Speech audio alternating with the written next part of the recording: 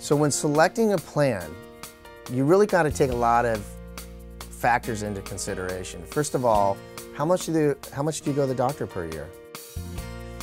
Are you on medications? Do you need medication coverage? Are you a family? Do you have kids that go to the doctor a lot? So you really want to take a look at your needs and then obviously your budget too, because even with an employer, they're only going to contribute so much, or if you're paying for it yourself, you know, you really got to kind of crunch the numbers and calculate how much it's going to cost you for the year versus how much you go to the doctor per year. So it's really important to take a moment, crunch the numbers, and see what makes, you know, financial sense and what your needs are for, you know, plans. So if you're having problems figuring that out, definitely call my office and we'd be more than happy to sit down with you and talk to you about all the different plan options out there.